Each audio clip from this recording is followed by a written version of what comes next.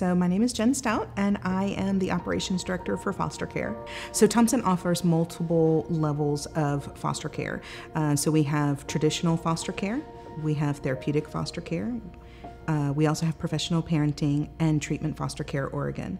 We also have an opportunity for people to become respite foster parents, where they're just providing a small break for people who are providing foster care on a full-time basis. Currently in the state of North Carolina, and that's just North Carolina, there are 11,000 children in foster care.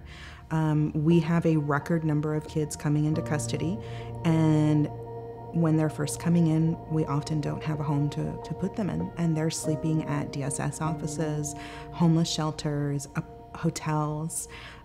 So we desperately need people to open up their homes and their hearts to children. It's probably one of the easiest decisions that I myself have ever made. Over the course of 14 years, I've had 30+ boys come through my house, mainly teens.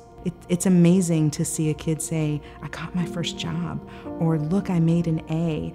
And then you be able, as that very first person, to say to them, you're amazing, you're the smartest kid I know.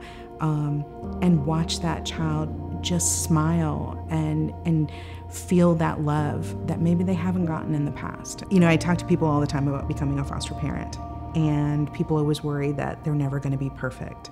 And we are never looking for perfect parents.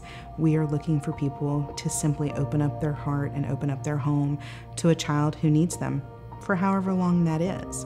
And we provide people with all of the training, all of the resources that they need, so they don't need to come to us prepared. They just need to come to us with an open mind and an open heart, and that's really it.